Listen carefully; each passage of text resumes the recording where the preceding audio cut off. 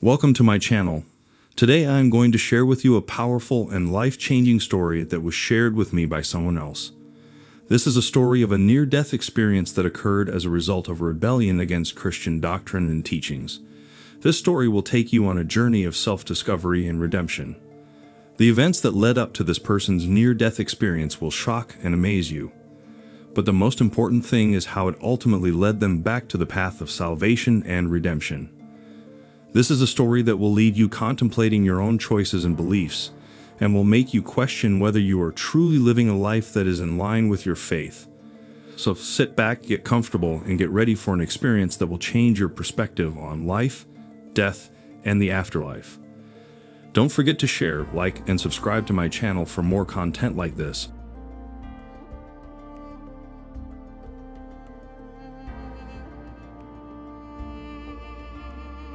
As a child, I was raised in a devout Christian home. My parents instilled in me strong moral values and a love for God. But as I entered my teenage years, I began to question the doctrine and teachings of the church. I felt constrained by the strict rules and regulations and longed for a life of freedom and experimentation. I started to rebel against my upbringing and turn my back on my faith. I started to challenge my parents' beliefs and values, and I was determined to live my life on my own terms. I became more and more distant from my family, and I began to surround myself with people who shared my rebellious attitude. I began to indulge in a lifestyle of partying and immorality. I thought that I was living life to the fullest, and I didn't care about the consequences of my actions.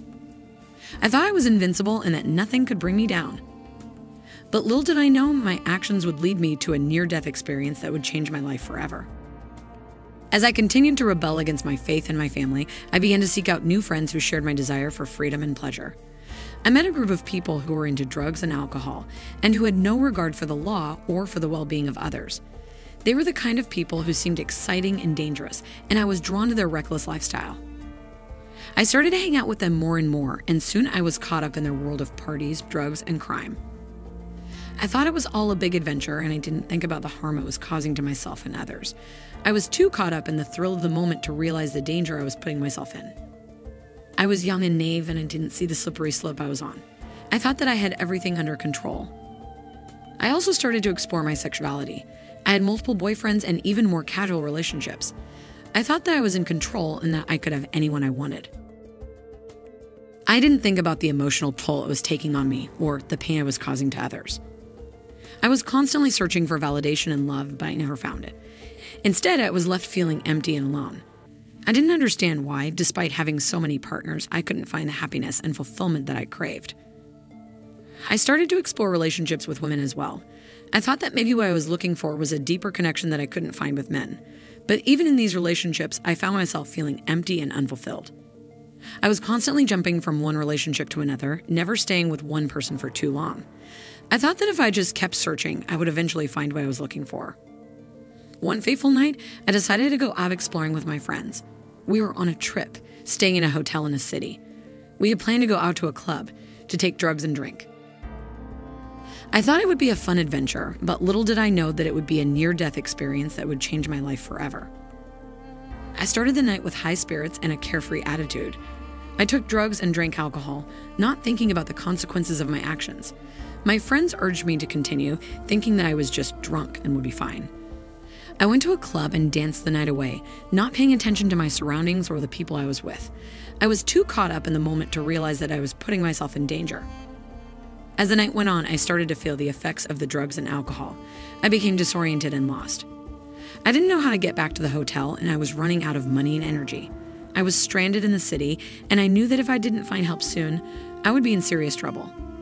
This experience made me realize the importance of being responsible for my actions and the importance of being aware of my surroundings. It also made me realize how precious life is and how easily it can be taken away. This experience made me change.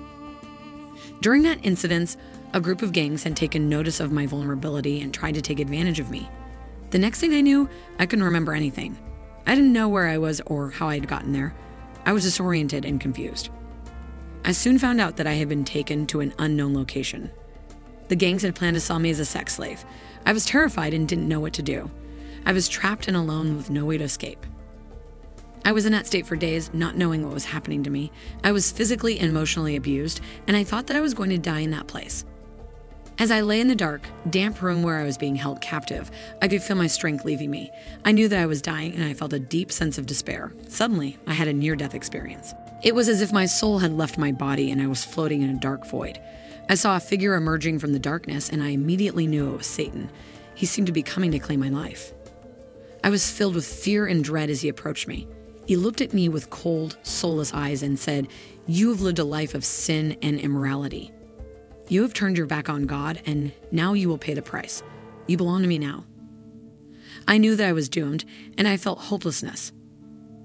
I was taken on a journey through a seemingly never-ending maze of twisting and turning corridors. Each corridor seemed to lead to a different memory of my past, a different sin or mistake I had made. I could see the faces of the people I had hurt, the relationships I had destroyed, the lies I had told. I felt a deep sense of guilt and shame. As I walked deeper into the maze, the darkness around me seemed to grow more intense. The air grew colder, and I could hear the sound of screams and wails coming from the shadows.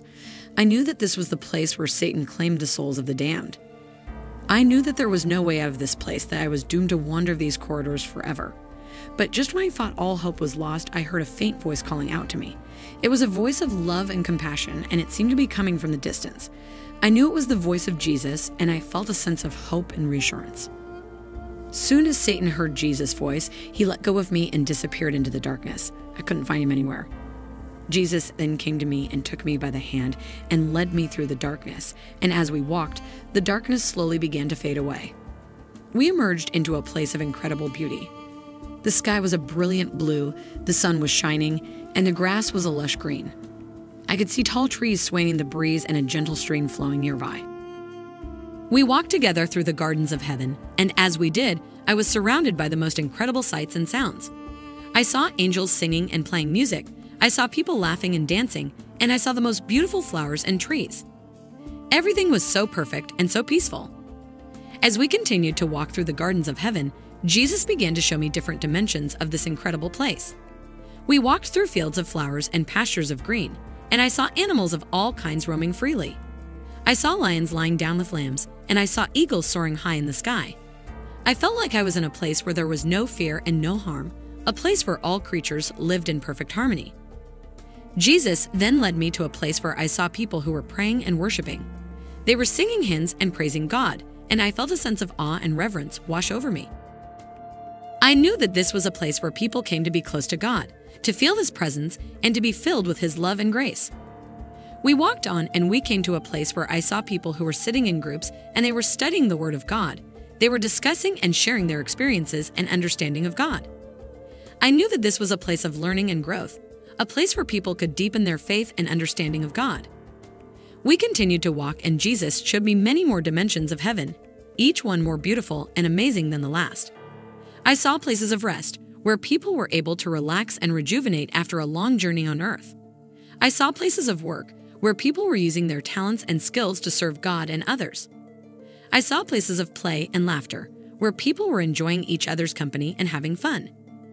As we walked and Jesus showed me these different dimensions of heaven, I felt my heart fill with wonder and gratitude. I knew that this was a place where I could truly be myself, where I could use my gifts and talents for the good of others, and where I could live in perfect harmony with God and all creation. As we walked, Jesus then took me to 3 other dimensions that held the mystery of earth. The first dimension was a place where I saw people who were working to spread the word of God and to help others. They were working in different capacities, from being pastors and evangelists to being missionaries and humanitarian workers. I saw them working in different parts of the world, from the most remote villages to the busiest cities. I saw them preaching the gospel, providing for the needs of the poor, and helping people in all kinds of ways. The second dimension was a place where I saw people who were working to heal the earth. They were working to protect the environment, to conserve natural resources, and to promote sustainable living. They were planting trees, cleaning rivers and oceans, and working to preserve endangered species. I saw them working to create a more sustainable and livable world for all people. The third dimension was a place where I saw people who were working to bring peace to the world. They were working to resolve conflicts, to promote understanding and tolerance, and to build bridges between different cultures and religions. I saw them working to create a world where all people could live in peace and harmony.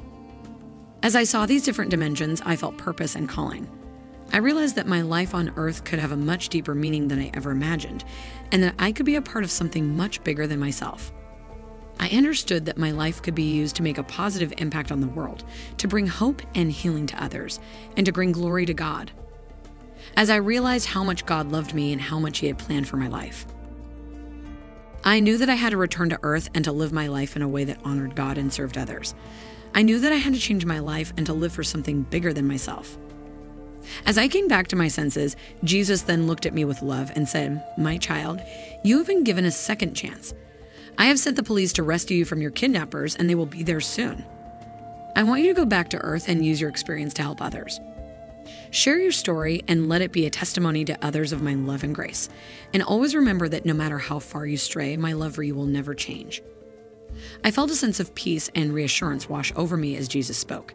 I knew that I had been forgiven and that my past mistakes did not define me. I knew that I had been given a new beginning and that my future was bright. Just as Jesus promised, police arrived and rescued me from my kidnappers.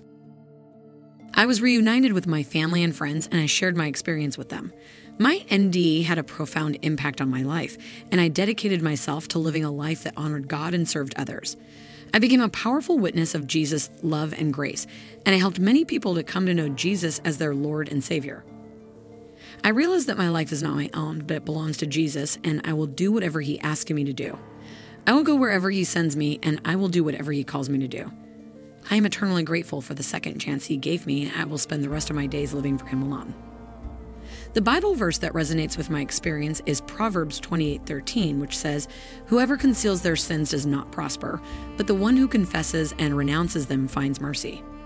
This verse reminds me that being honest and confessing my sins is the only way to find true forgiveness and peace.